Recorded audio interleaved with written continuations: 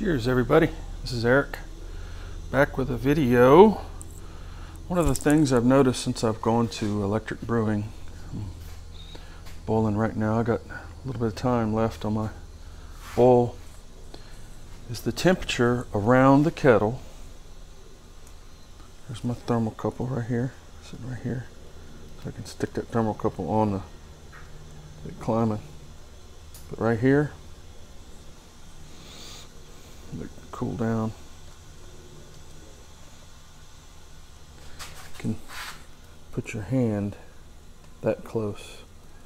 If you live in the south or where it's really hot, that is a big, big, big plus.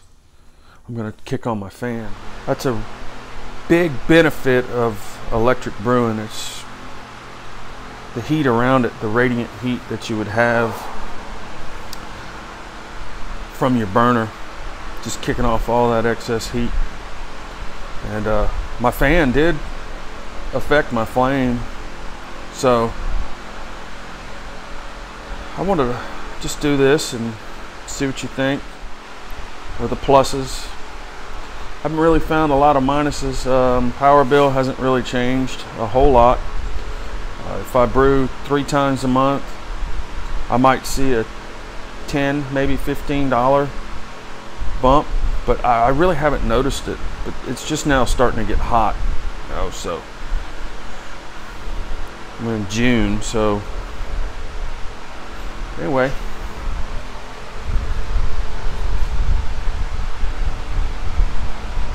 Still haven't figured this out. Showing 209 degrees, and I think that's the property of the boil.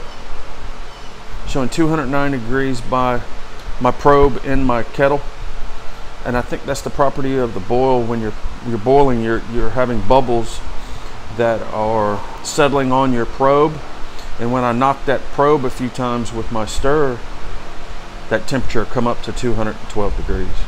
So I think that's what's going on there. But 75% output is what keeps my boil rolling.